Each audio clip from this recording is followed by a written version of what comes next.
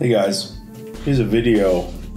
I'm going to be showing you how to use xSignals in Altium Designer. It's a really powerful tool. I know a lot of people that use Altium that don't know what it is, but here's your chance if you've been wondering how to use it. So I'm going to break it down, try to be pretty simple about it. There's not much to it, but it's a really powerful tool. So let's get into this. Right now I have a design using USB 3.0, just a standard micro AB connector, and then a device. You don't really need to know what it is, but it's a Cypress FX3 USB 3 device, the BGA here. So to do this, I'm not going to show you the schematic because you just set it up regularly and then just show the differential pairs. If you don't know how to do differential pairs, let me know and I can make a video about that. Alright, so we go to Design, xSignals, run xSignals wizard. And it's a step-by-step guide. It's very simple. Click Next. You have DDR3 and DDR4, USB 3.0. So you can look up what your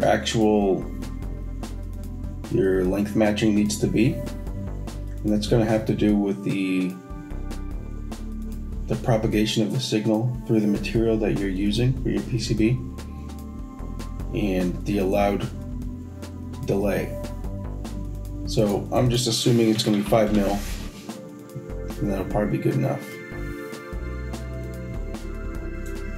Click Next. You're going to choose the source and target. In this case, it's just going straight from a device to a connector. Then you click Next. And this is really awesome. It finds all of the signals for this actual standard. So you analyze the nets and create the xSignal classes. This will create the classes and apply rules to them. You can modify the classes or the net names, things like that. So click Finish. Actually, I'm going to show Create Spreadsheet.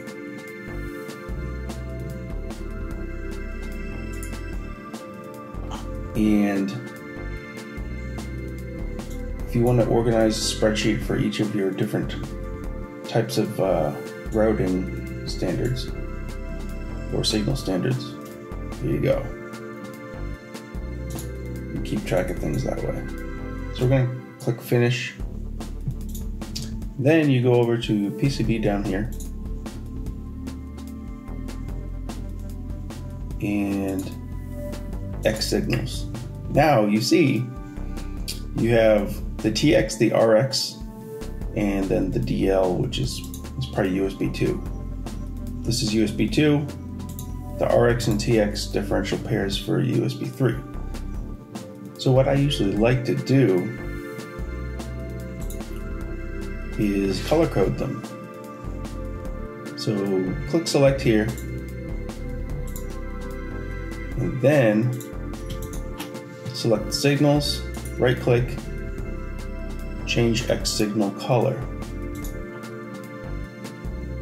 When you have a really complicated design, this makes it very simple and easy to follow. So you can either manually click these to enable the color changes, or right click and display override and select. I'm going to do the same thing to the RX.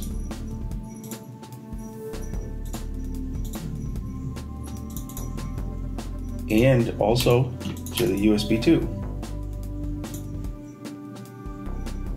What color over here? Sure. So now you see, if you are still in the layout phase, you can adjust your component positions so that these rat's nests, is sometimes what people call them, are not crossing.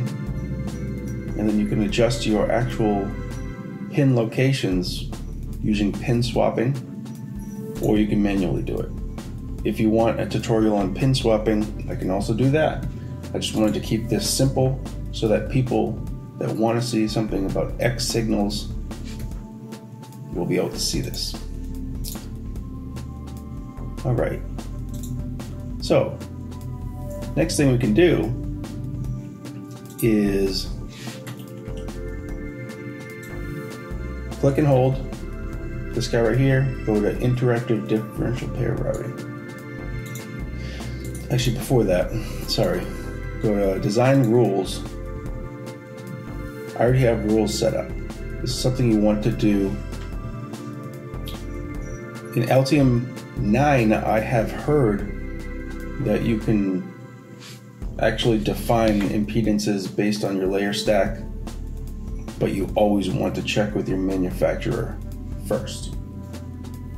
I'm just assuming that the manufacturer gave us these dimensions to create 50 ohm traces and 100 ohm differential impedance between those two traces. So this is just an assumption on my part. You're going to have to adjust this based on what your manufacturer tells you you need. But for USB, it's 50 ohm, single-ended, 100 ohm differential. Okay. Always set your grid, or else it looks unprofessional. I'm going to turn my snapping points off.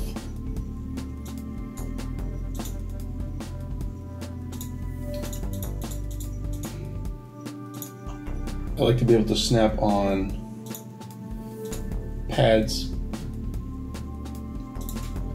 Okay, snap distance. Usually like half of the snap grid, and then near range, maybe 1 millimeter. Cool. All right, so now we're ready to route. Differential pair routing. Click.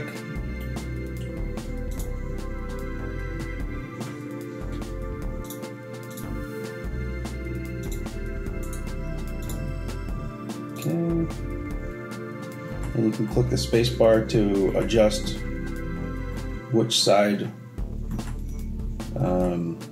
the bend is going to be on. So now that's done. And once that happens, you'll see xSignals actually draws a line because it calculates the electrical length and it includes vias and everything like that. Now, I know I said I wasn't going to talk too much about differential signaling, but the best practice is to keep everything on the same layers. So, for instance, if I had to drop this down to a different layer and then come back up, you need to do that on every single layer that needs to be matched. Especially important for DDR memory and things like that. Reason being is because if your stack up changes or if the manufacturer does something different, everything is nulled out because they all have the same characteristics now. So if your board thickness is thicker or thinner than what you expected, it doesn't matter because they all go through the same number of vias. For some advanced designs, you may not be able to get away with doing that. So you need to be very close to your manufacturer to do that. Okay. Now, if you hold Shift and press the space bar, you can adjust the actual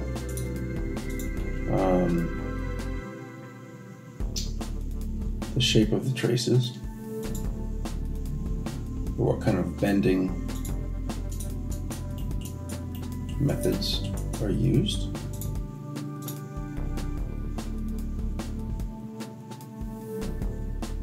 Okay.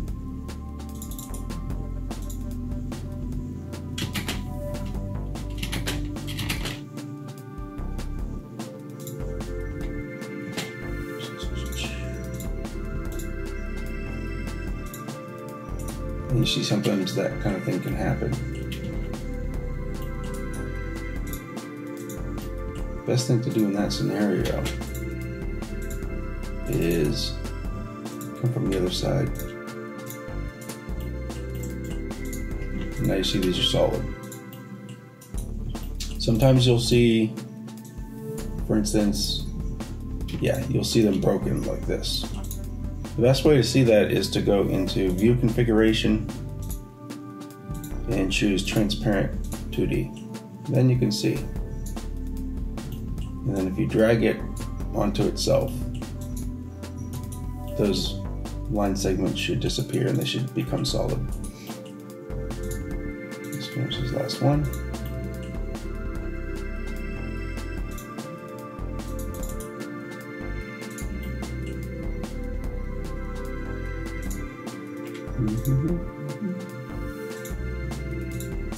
Okay. So that's done.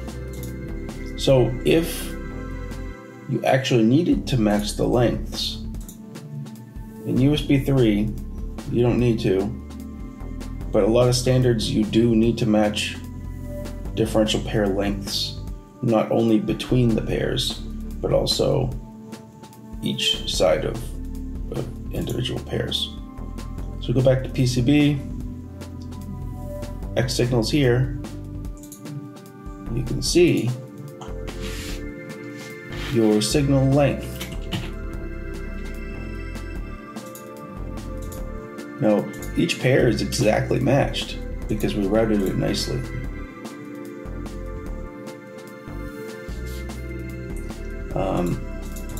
I'm going to show you what would happen if it wasn't routed so nicely.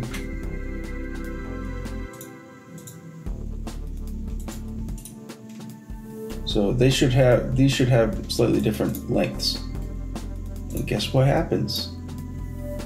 xSignals, it tells you. It tells you when they're different. See, red and orange. Orange means that it's less than, red means that it's greater than. So in this instance, if you could not fix this, you go to interactively tune trace length, and you see that the negative side is actually shorter. Now, depending on this signaling you use, you're going to want to put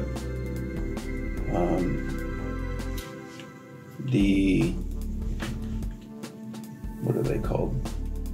You don't call them waves. They're called whatever you want to call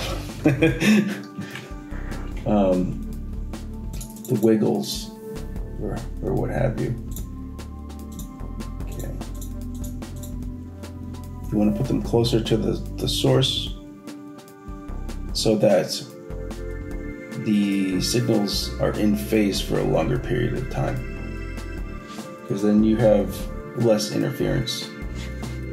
Okay. So we have this, and you can use the period and comma to adjust the max amplitude, 3 and 4 to adjust the space, and these also have different rules. Typically you want your spacing to be, I think, maybe 3 to 5 times the gap or the thickness of the trace. You can look those things up. I don't know off the top of my head. Okay. Let's do this. Now this is interesting. So we want to adjust some of the characteristics until it's matched. So press tab, you can go over to here. So we want to see what it's matching to. 850.352. Yes, that's what you want it to clip to, because that's for xSignals. It actually makes rules, so that's really cool. Now, I mean, it's a little bit out, but that has to do with the rules I set. If you wanted them to be exactly the same in xSignals, you would have had to choose them to be tighter matched. But you can adjust that in design rules, high speed, match to lengths. And since these are all the same, it makes the rules for you, so you don't have to do them by hand. It makes all these classes for you. So let's change it to 1 mil. Why not? I mean, there's no downside to matching it closer. Let's do this again.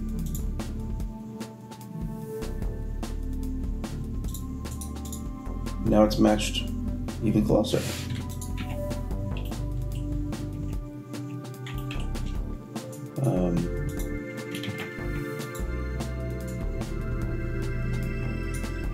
Let's see. You can go as crazy as you want, really. But you may need to adjust the increment size and adjust the space and max amplitude and miter so that you can assist it to find the correct size and shapes of the waves.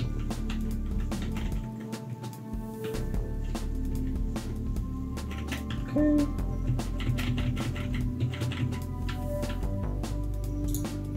So, look, now it's perfectly matched. It's exactly the same. And that's fantastic.